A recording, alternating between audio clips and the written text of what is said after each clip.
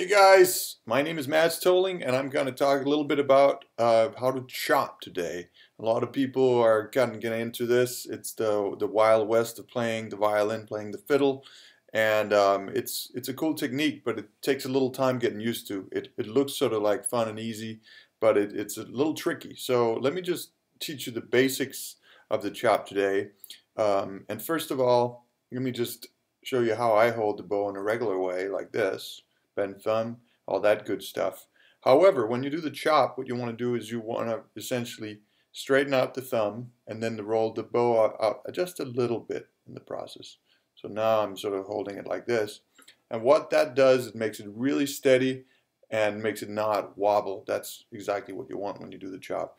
And when you then do the chop, you mute the strings with your left hand, kind of just hold the left hand down over the strings, and then you hit the bow down the string. You want to be really close to the frog, like that. And you kind of see how I do this wrist snap type thing, right? So it's a lot in the wrist snap, a little bit in the fingers and the arm as well, but the wrist snap really kind of runs the show here. And also the bow is sort of behind my shoulder this way. So that would be a down chop one I'm doing right now. And if you want an up chop, I'm essentially just throwing the bow back over my shoulder, like that.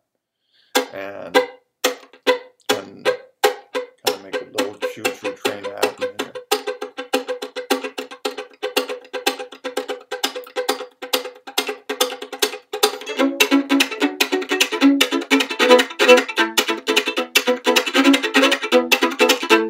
So that's the chop for you. Hope you enjoyed that, and there'll be a lot more coming out. Thank you.